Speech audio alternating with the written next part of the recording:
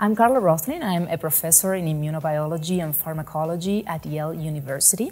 And together with my colleagues, Dr. Linda Meyer from UMC in Utrecht, Dr. Jonathan Sedgwick from Abbey, and Dr. Alex McCarthy from Imperial College of London, we are organizing a Keystone Symposia on inhibitory receptors in health, disease, and therapy that will be held at Breckenridge in January 2024. Yeah, we're very excited about this meeting. In fact, we think this is probably the first meeting on inhibitory receptors. Of course, there are some inhibitory receptors like CTLA4 or PD-1 that have gained a lot of attention, probably in large part because of their key role in the regulation of the immune response to cancer. But there are several, probably hundreds of inhibitory receptors. They are expressed in immune cells and non-immune cells. So the vision that we had for this meeting is to bring together colleagues that are studying inhibitory receptors, but from very broad, diverse biomedical areas of research. And so we think that this is going to be a unique interdisciplinary forum where we will be able to delve into the biology of these receptors in health and disease, and also it will be ideal to discuss their potential therapeutic applications. And so we are featuring scientists that are working on inhibitory receptors in many different areas.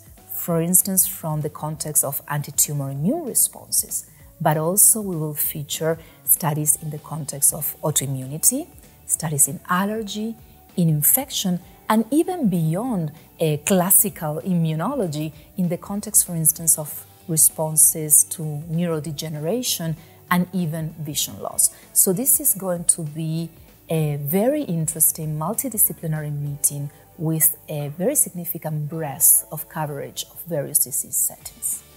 Hopefully, we will start being able to categorize the rules of engagement for these receptors.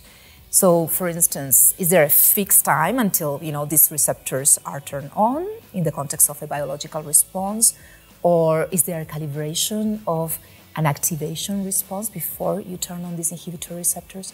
What about evolution? Did these co-inhibitory receptors evolve with activating receptors? So I'm looking forward to learning a lot. I'm sure there are going to be things that we are not aware about, and so this will be an ideal forum for all of us to come together.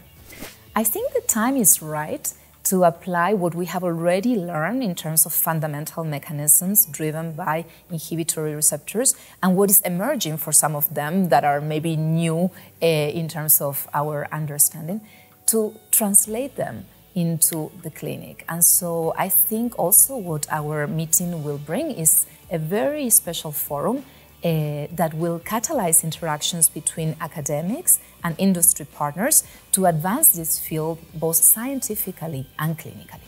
I think there are settings like neurodegenerative diseases with many of these inhibitory receptors could play a fundamental role. So I'm looking forward to seeing what advances will be there in the context of those more sterile type of damages where these inhibitory receptors could be ideal targets as well.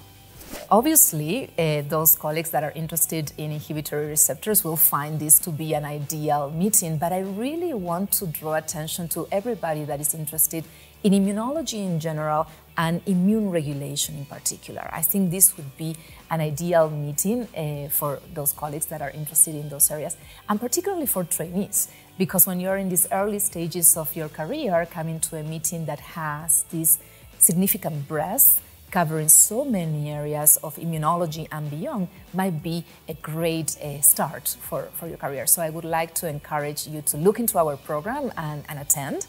And as it is customary in Keystone meetings, we will have ample time for talks that will be selected from abstracts. So it will be a great opportunity to present your work.